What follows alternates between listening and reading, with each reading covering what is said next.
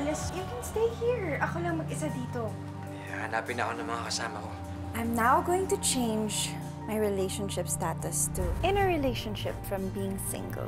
Ikaw ba nagtulak dun sa asawa niyang doktor namang babae? O paano ikaw magiging dahilan? Ma, ayoko maging dahilan ng pag-aaway nila mag-asawa. Ayoko lang saktan si Jessie. Ayoko manggaling sa akin na niloloko lang siya ng asawa niya. Sino may-ari nito? So, uulitin ko ang tanong ko. May babae ka ba? Iniwan mo ako kung saan para lang sundan yung Doc Brylle na yan. I dropped you in a safe place. I booked you a cab. And that makes it okay? So yung wife ng doctor na kinababaliwan mo, ibubuk mo na lang din ng next husband, Rain? Si Jessie mismo ang pabaya. And it's not my fault kung nandun ako para saluhin si Brylle. Halos lahat ng tao alam na patay na yung bata. Tapos ngayon, ayan, buhay. Kasi nga, di ba, med student yung may hawak sa kanya. Ngayon, lahat ng kailangan ko sa kanya ko kinuha. Lahat ng kailangan kong gawin siya yung gumawa. Okay nga din yun eh. Para hindi ako ma-associate ng bata sa mga bad experiences niya. Kailan niyo po ako babalik sa kanila? Ewan ko, hindi ko alam. Depende. Kung mabait ka siguro, baka pumayag ako. Try ko kaya i-test yung marriage nila. To see if I really have a chance with Brylle. Rain, huwag mong gagawin yan. Nananahimik yung asawa. Exactly. Gusto ko lang naman makita kung paano siya magalit. Sabi ko na nga ba may babae ka? Ayun ka! Naloko mo ako! Walang iya ka! Jessie! Pagkatapos na lahat! Naloko mo! Jessie! Alam mo, dapat nagpapasalamat ka pa sa akin. Kasi kahit anong pagmamakaawa ng asawa mo, wala akong kinumpirma sa kanya. Hindi ko sinabi yung pangalan ng babae mo. Malakas ang kutob ko. At kung sinong kumakabit sa asawa ko, siya rin yung pangalawang suspect sa pagkamatay ni Ethan. Ang sikreto, para yung bangkay.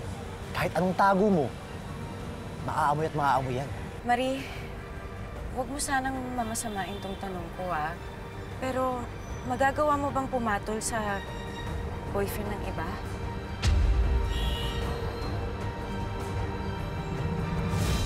Of course not.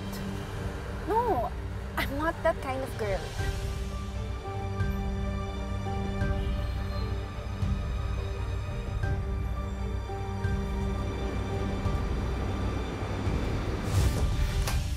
Rain, bakit ang init ng ulo mo? Sino bang kaaway mo?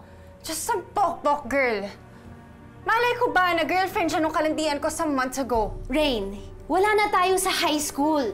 Okay, hindi na tayo bata. She triggered me. She started it. So ano? Lahat na lang ng tao aawayin mo? The people who get in your way, aawayin mo na lang? Hindi ko lang sila aawayin, Martha. Didispatchahin ko pa sila. Well, it's only a matter of time bago malaman ni Jessie kung sino ka talaga. Well, then she better be prepared for what I can do for Brylle.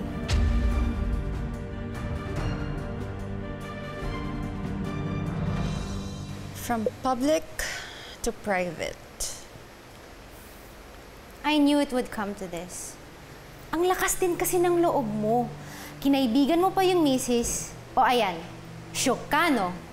Would you stop being such a hater? Rain, kahit anong palit at pag-private mo sa mga pictures mo, masisearch pa rin ni Jessie yan once malaman niya yung pangalan mo. Ang suggestion ko sa'yo, mag-chill ka muna sa States kung ayaw mong mahuli ka niya. Para rin hindi ka ma-stress sa pulis sa pabalik-balik dito. As if naman aalis ako. Eh kung umalis ako, paano naman kami ni Dr. Brylle? Dead end ka rin naman doon, Rain. Ipagtatabuhin ka na yun once malaman niyang you're being chummy with his wife. We'll see about that. Kilala mo ko, Martha. I don't back down from a crisis. And if ever mabuko man ako, I am going to fight for Brylle. I'm gonna give him an offer that he can't refuse.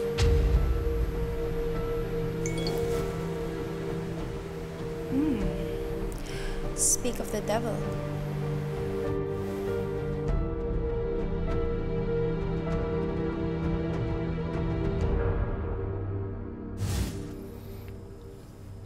Wala naman akong sabi dito, di ba? Wala namang kaso kung sasabihin ko kay Jessie yung pangalan na naka-one-night stand ng asawa niya. Pre, kung dinadaga ka, i-text mo na lang yung pangalan para tapos na. Negative yun. Eh paano kung makabasa yung asawa niya? Tsaka yung mga ganitong balita, Mas maganda sinasabi ng harapan.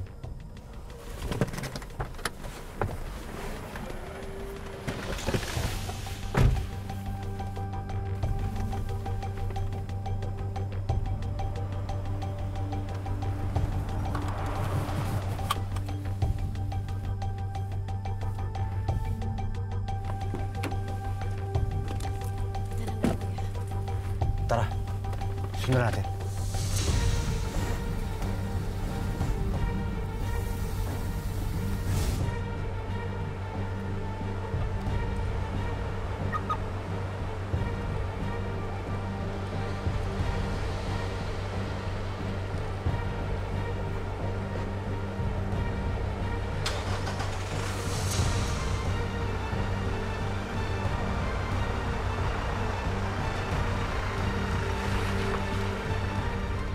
Kuya, halika na.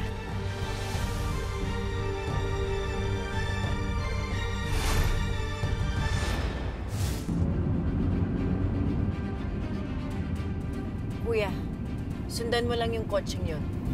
Ma'am, ayoko ng trouble. Sa iba lang ako kayo sumakay. Kuya, babayaran kita ng triple. Basta sundan mo lang yung kotseng yan.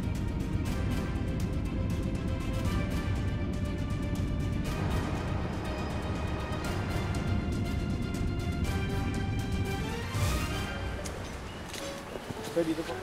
Hi, Brylle. Ang romantic ng spot na pinili ko, no?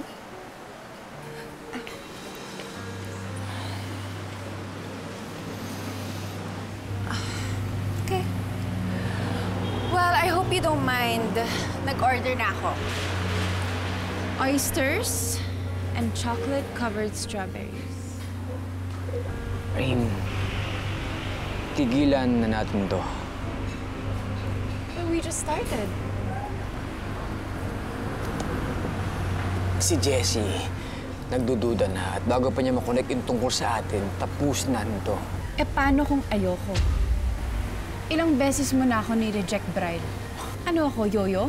Na itatapon, saka mo hihilain pabalik pag kailangan mo ng kalaro? I'm not a toy, Brylle. I don't want you to be. Then don't throw me away! Brylle, you know I'm fine with being just your mistress as long as I get to be with you. Rain, you deserve someone na kayang ibigay sa'yo lahat at hindi ako yun. Tapusin natin tong kalokohan na to. Kalokohan akong kalokohan.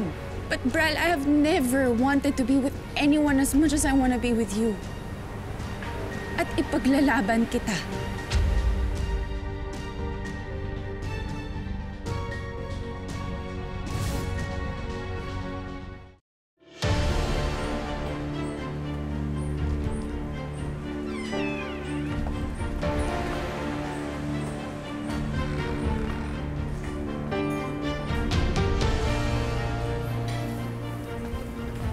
Yes, ma'am. Good evening po. May reservation po tayo. Nandito na yung kasama ko. Ako nang bahalang maghanap. Okay po, ma'am. Sige po. Salamat po. Salamat.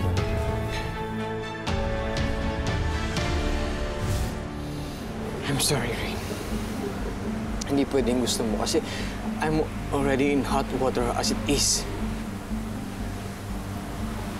Well, Brylle, if you're already in hot water, might as well enjoy it, right?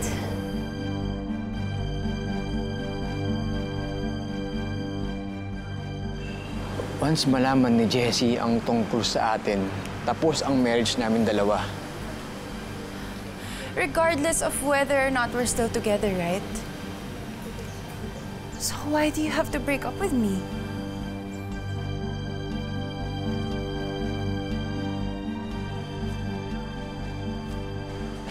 Anong part ng tapos na tayo hindi mo maintindihan? Rain, tapos na tayo. Tapos na.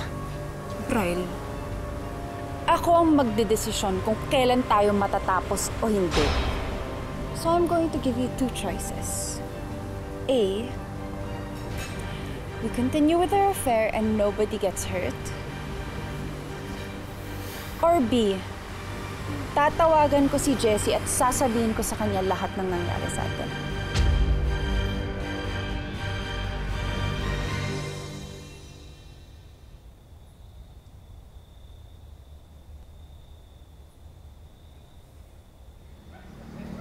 Oh, masama sa'yo yan. Sama. Ikaw nga, nanginginap eh. Di ba masama yun? Kuya, matanong kita.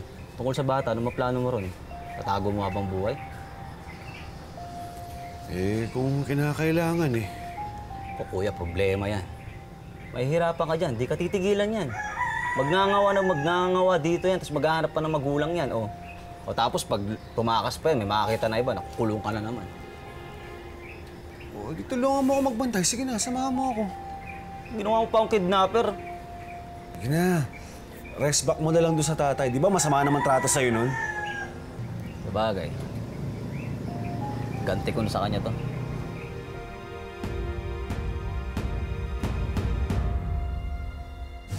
Matangkad na babae. Maputi, tisay. Maganda. Oo, pumasok siya kanina, pero hindi ko alam anong table eh. Hindi siya nagpatulong kanina. Sige, salamat.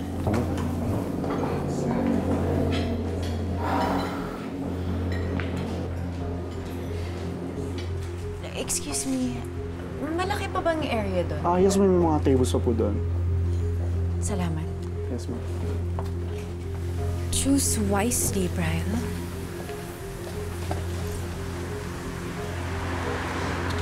Rain, don't do this. I'm giving you a choice. A or B?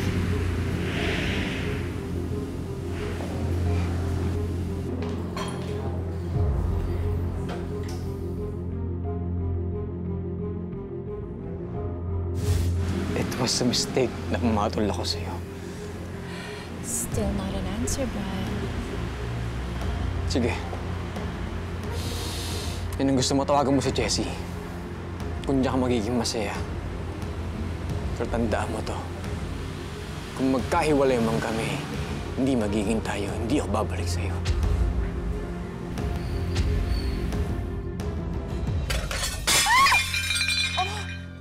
Sorry talaga. Napaka-clumsy ko. Pasensya ka na.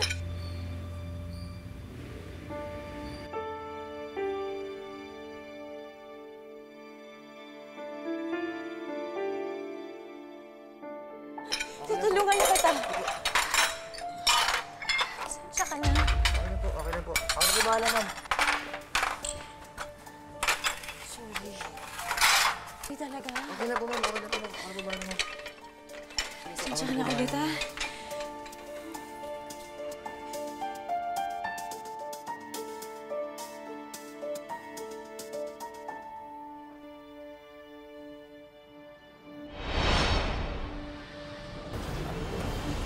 Mrs. Alejandro. Officer Pinete, anong ginagawa mo dito? Sinusundan mo ba ako?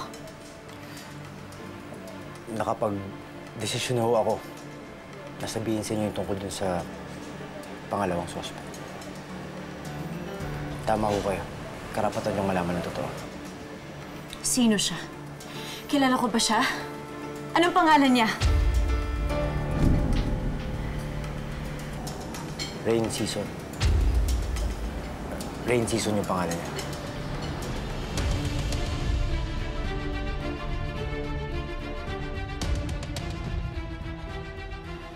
Rain Season. Yun ang pangalan ng pangalawang suspect sa kaso ni Ethan. Nakausap mo ba siya? Meron siyang alibay na sinabi sa araw na nawala si Ethan. Bakit siya suspect? Ba't siya galit sa asawa ko? Kabit ba siya ni Brylle? Ma'am. Sabihin mo sa akin ng totoo! Sige. Huwag kang sumagot. Kami na lang ng babaeng yun na magtutuos. Rain Season. Rain Season. Handa ka sa akin.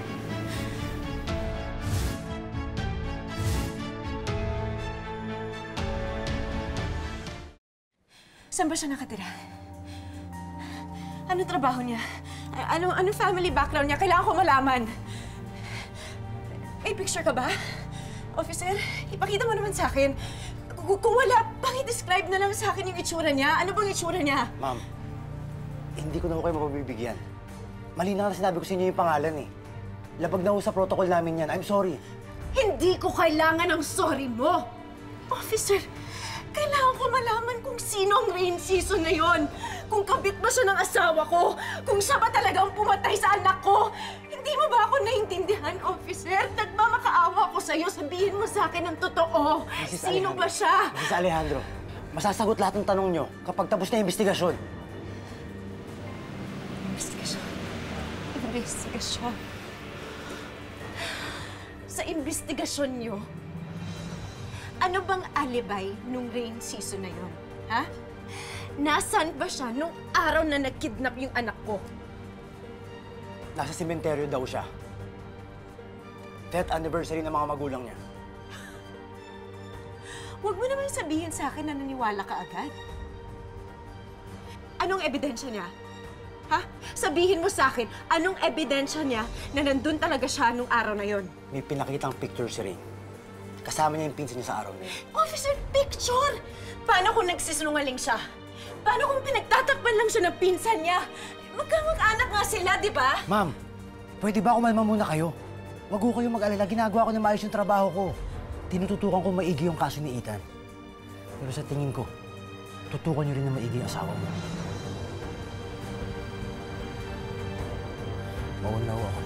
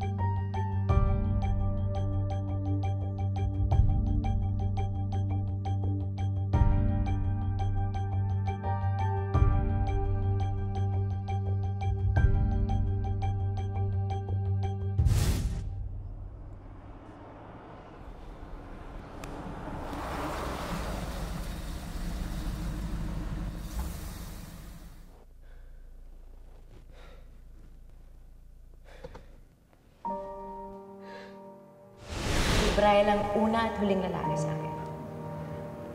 Mahal na mahal kita. So, yes, Judge, si Jessie lang po ang babaeng gusto kong makasama habang buhay. Wala nang iba.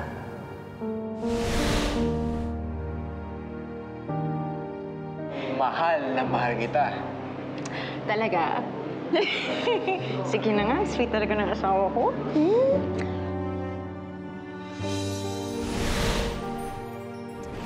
Ikaw ang kahinaan ng isang lalaki. Kahit siguro matinong kagaya ko, panghihina ng loob. Kaya tara na, bago pa mademonyo. Bakit, Doc? Tingin mo ba nagre-reklamo ako? Kung halimbawang demonyohin mo ako. I want you to forget everything. Concentrate on me. Don't feel guilty. I want you to be happy. Let's just enjoy.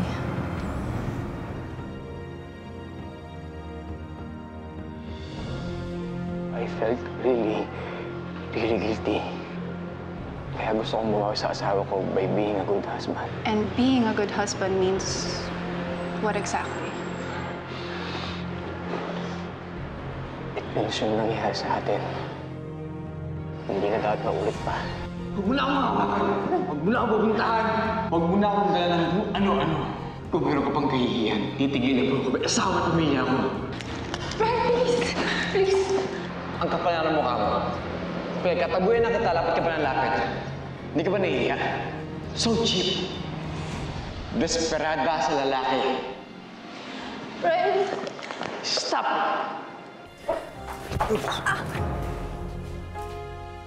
You know what you really need, Doc? You need relief from all your stress. Rain. Wag. Brylle, please. Sige na. Rain.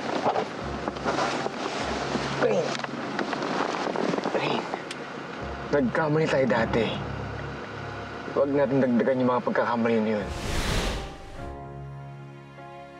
Brylle.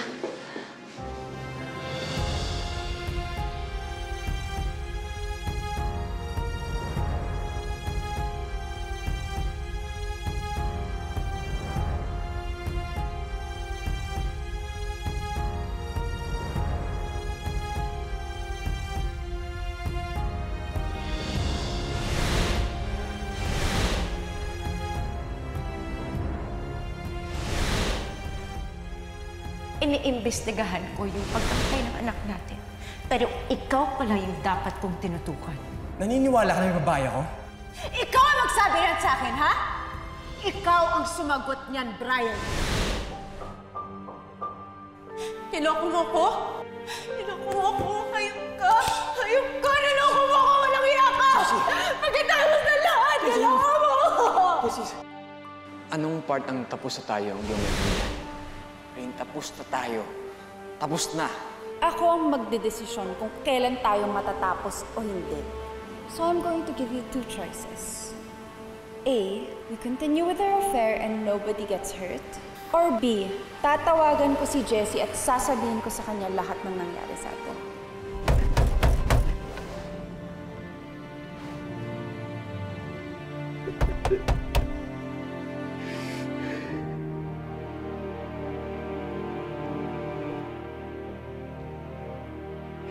I'm sorry.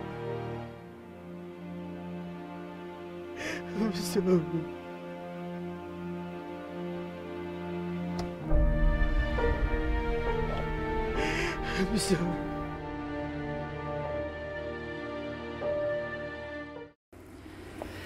Thanks for picking me up, Kaz. Sayang, late ka. Hindi mo nakita kung paano ko hinawakan sa leeg si Brylle. May shortage ba ang mga lalaki ngayon? Kaya kailangan mo pang mang-agaw? Maganda ka naman. Seriously, Rain, do you want to be a mistress?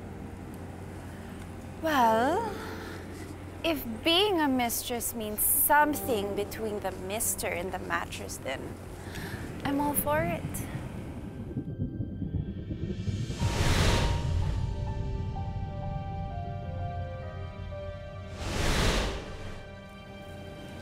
Oh, ba't ka napasmile? Iba si Brylle. Wow! Hashtag willing mistress. You're crazy, Rain. Crazy. I know, right? But who knows? Soon enough, I could be promoted to wife. Ilusyonada. No way. I have a fair chance, you know. Sabi nga nila, a lover's soul lives in the body of his mistress. Ah, talaga? May nabasa rin ako. Ang kabet, parang durian. Kahit gaano ka pa kasarap, mabaho ka pa rin. Alam mo, nakakainis ka na. Wala kang ginawa kung di kontrahin ako. Cuz, I'm just putting some sense into you, okay? Ang gusto ko lang naman sabihin, sometimes it's better to be single than being in the wrong relationship with the wrong guy. Do you want to be an option habang buhay? I am not an option. I'm a priority at yun yung pinaramdam ko kay Brylle kanina. But don't you think it's unfair? May sinisira kang pamilya. Nakakaawa na yung asawa niya. Rain! There's no fair or unfair in the battle of love. Only victory, and in Jessie's case, defeat.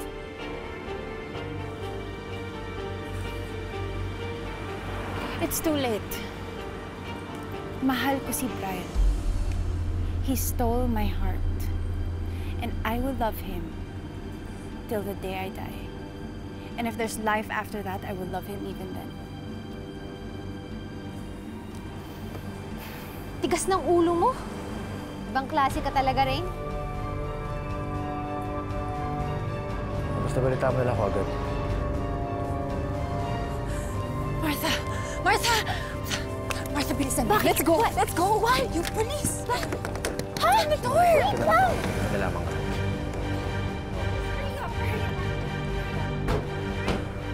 Start the car! Wait lang. Start the car! Wait lang! Sinistress mo ko! Oh my God! Ayaw mag-start! Hurry! Ano ba yun? Ano ba yung dinala mo? Couch? Hindi naman lang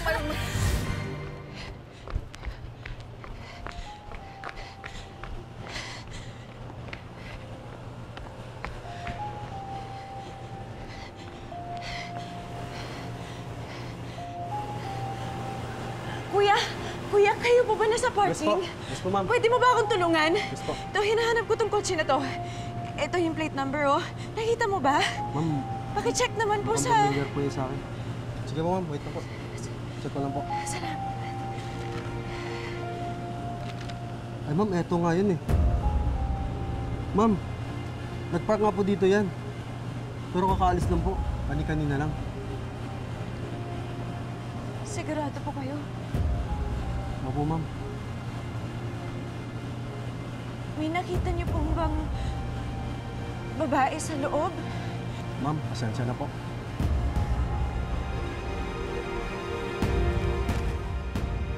Can you just hurry up? Ayan na. Move. Okay.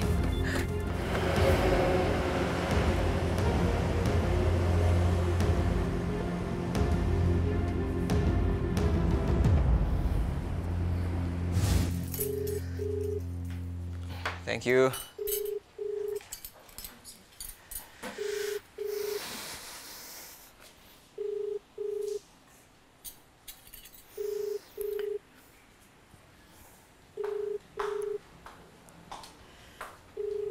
Masyado mo naman yata ni-spoil ang asawa mo. Dapat siyang gumagawa niyan sa'yo, hindi ikaw. Ano bang okasyon? Wala. Gusto ko lang pong surprisehin si Jessie. Ma, pwede ba itong gabing to ibalato mo na sa akin? Gusto ko lang maging masaya ngayong gabi. Sige. For you. Thank you, Ma.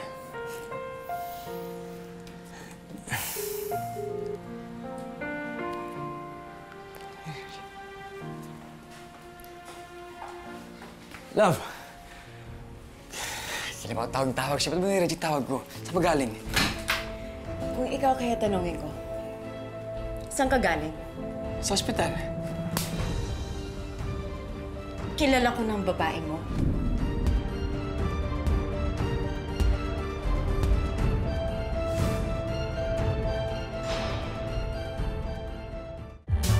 Sinong nagsabing di kakayanin agawin man nila lahat sa akin, di nila mapapaday ang apoy sa aking puso.